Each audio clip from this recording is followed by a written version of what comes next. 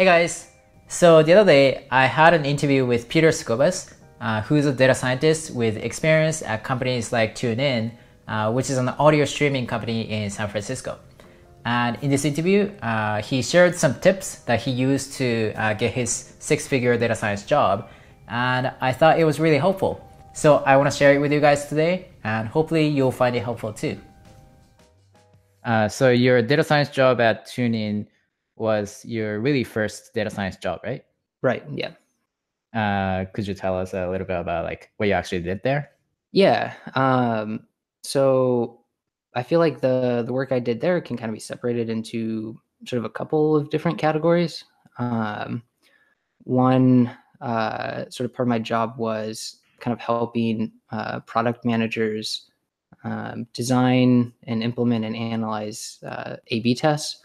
So I'd sit down with a product manager and discuss, a product or feature change, and sort of the best way to test that change, and then help design the experiment, and then sort of put together an analysis of that experiment to sort of help the product team uh, think about how to move forward. Um, Another aspect of my work there was sort of designing various metrics and putting together different types of dashboards to help the marketing team or the product team sort of be able to understand how things are working. Um, but a lot of my work, and I feel like sort of the bulk of my work, was centered a little bit more around modeling and prediction. So answering things like, if our customers did X, Y, or Z, can we predict what sort of they want to do on the platform? Or can we put, a monetary value on a certain feature? Meaning if we got rid of that feature, how many of our, um, you know, paying customers would churn? Right. So prior to this call, you were telling me that you struggled a little bit when you were trying to get your first data science job. Could you tell us a little bit about that? Yeah, yeah. So like I said, like a couple of the issues was, learning like the different type of skills that I needed, and sort of stuff like that. But I kind of felt like there's five sort of like really um, like major things that I learned that are like super important for getting your first data science job. And the first one is sort of just making sure that you learn SQL. It's kind of the sort of like foundational skill of data science. And it's definitely not the most like exciting skill, but it's just like incredibly necessary. Um, Another thing that's sort of really important is, just being able to sort of like explain your experience in a way that makes sense to product managers and to executives. Um, so when you're in school and when you're doing research, you're, mostly surrounded by other technical people. But when you're working for a company, you're going to be interacting, with non-technical people all the time. Um, and then, All right. So um, let's go through those sort of one by one. okay. So for SQL, what do you think would be a good way to learn SQL? Um, so what I think is probably the easiest way is to kind of just like learn by doing. Um, and there's definitely um, a lot of tutorials out there that I feel like kind of differ in how helpful they are. I found this tutorial from Mode Analytics. That was kind of like an introduction to SQL that I thought was super helpful. Um, and it was able to sort of help me prepare for like even the what I thought were the hardest sort of SQL questions that I was given during the interview process. Right. Okay. So for your second point of being able to explain your experience in a way that makes sense to PMs and executives, could you maybe, could you maybe give us an example or maybe tell us a little bit more about that? Yeah, so um, I I felt like when I was first starting to apply, like, I don't know why I didn't think about this, but just that there's going to be, product managers and executives that are going to be part of the interview process. And so, um, a lot of times you'll be asked, by them to talk about, like a time that you use data to, like analyze a problem or like analyze like a business problem. And sort of when I first started interviewing, I feel like I prepared for that question, but I prepared to answer that question to like other technical people. So like I felt like I had a good answer to that, but I only had a good answer to that when I was explaining it to someone who like had a background in programming or had a background in statistics. And so I basically had to sort of like go back and figure out a good way to explain it, but to someone who doesn't have that background. So how did you change that in your particular case? I mean, the way. Yeah, so at UC Berkeley, I researched carbon taxes and sort of the impact of them on like manufacturing prices. And so, sort of in my whole like technical discussion of that, I talked about the different models I used and the different assumptions I made. Um, and what I tried to do when I shifted that to sort of talk to a product manager about that, I tried to walk them through more like a more, I don't want to say like a simple version, but just like talking about like how prices are impacted by taxes and sort of like how like we went about the process of like trying to determine by how much. So I guess you focused on the end result more than the process itself, like which. Yeah, less on I feel like the sort of like technical part of like how we got there, and yeah, more about like sort of like the impact of that project, like what it means, stuff like that. Okay. Let's go through the rest of the tips you had earlier. Okay. Yeah. Um, yeah, so another tip I have is just sort of putting together and showcasing personal projects. I think that this is sort of especially important for your first data job, and when you're sort of like inexperienced and maybe don't have much experience outside of school. Um, and this can be something as simple as just kind of going online and finding like a free public data set and putting together visualizations and sort of doing your own analysis. Um, or in my case, what I also did was I just kind of used some connections, and I was able to convince a company to basically let me do sort of like basic data science work for them for free, as just sort of like a, this is like a little bit of experience I could put on my resume and sort of like to talk about to companies during interviews. Nice. What kind of data analysis did you do for them? So it was mostly just like visualization stuff. It was like a commercial real estate company that had like various like sale and purchase data on like different like real estate transactions like across the United States. And so I just put um, like a couple of visualizations together about like where different like types of real estate transactions were happening, and sort of like what different trends they could see, stuff like that. All right. Um, do you have any tips on how to like showcase your personal projects?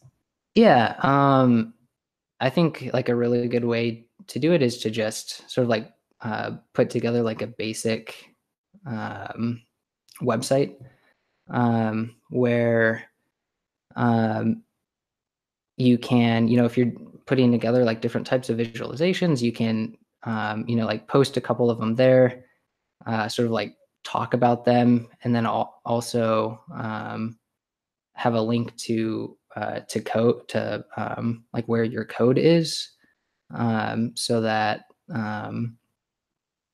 when you are interviewing, and you've sent out your resume and it has that website on your resume, recruiters and whoever else is looking would have a chance to sort of like browse your website and just have like a general idea of sort of your skills related to that.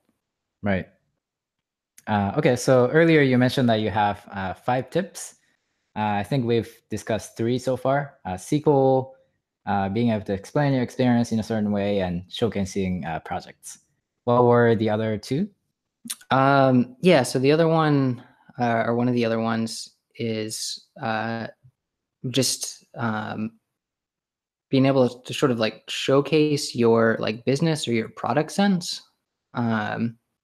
So you can kind of think of this as like, being able to discuss with an interviewer how you would use data to define like the success of a product, or whether like certain aspects of the business are doing well, and being able to like understand and ask questions about like the product roadmap, sort of like stuff like that.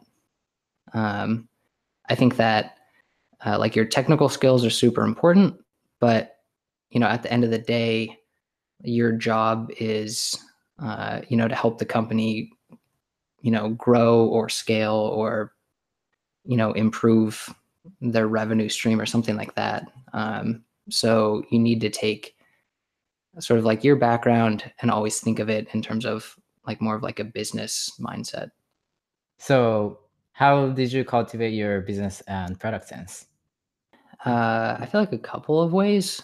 One was I had found this tutorial that was on, it was also on Mode Analytics actually, and it was sort of like a business analytics type thing, where it was more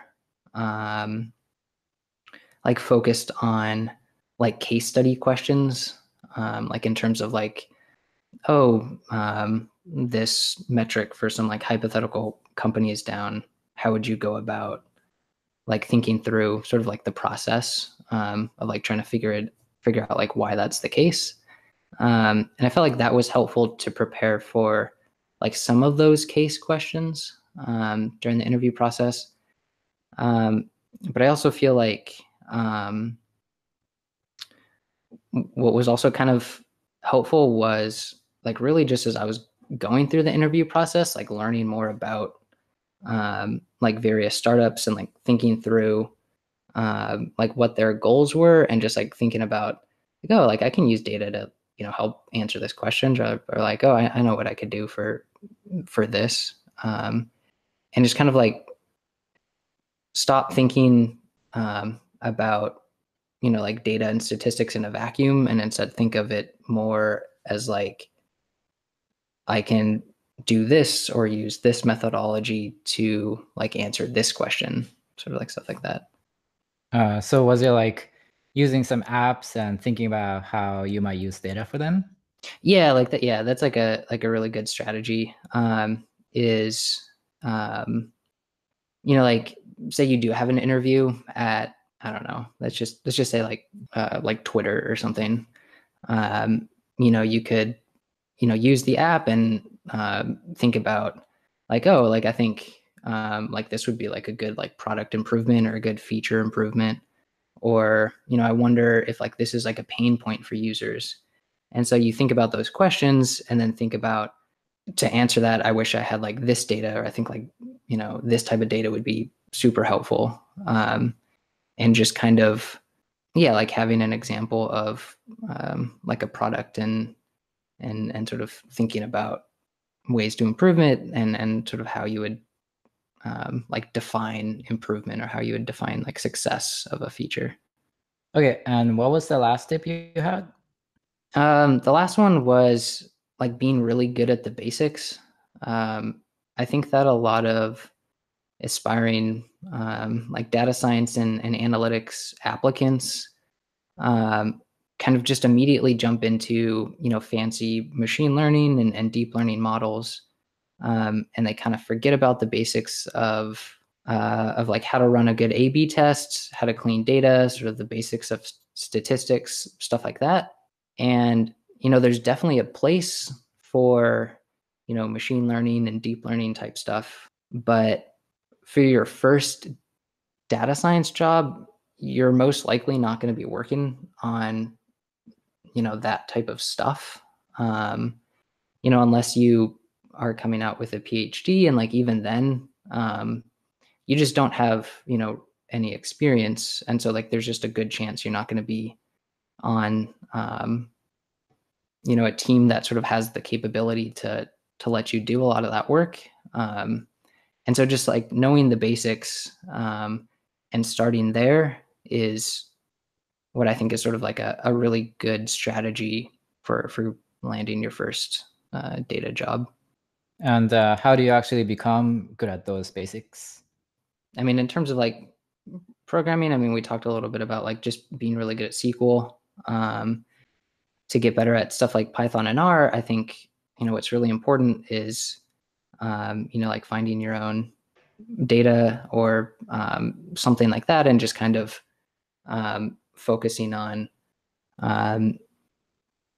getting better at cleaning data, getting better at, putting together, clean, nice looking visualizations. And then in terms of statistics, I don't really have like a great recommendation for like a statistics course, but I would definitely spend time like reading about how to run a good A/B test, just sort of the more like stats 101 stuff that I feel like people just like tend to forget about sometimes. Okay, so those are Peter's 5 tips. But one thing he didn't mention is that in a lot of data science interviews, they ask you probability related questions. And to practice those, I actually recommend this video's sponsor's website, brilliant.org. Brilliant's courses have interactive problems and coding challenges that help you master math and computer science concepts through actively solving problems, not just passively reading. If you go to their probability course, you'll be able to find the kinds of questions that tend to be asked in data science interviews. So if you want to get started with it and start learning by doing, just go to my referral link, brilliant.org/csdojo, and the first 200 people who sign up through that link will get 20% off the premium subscription. Anyway, thank you as always for watching my videos. And if you ask me about my eyes, thank you. They are getting better, but it's taking me some time. So you might see something strange or weird about my eyes, but hopefully it's gonna go away in a couple months. All right, anyway, see you in the next video.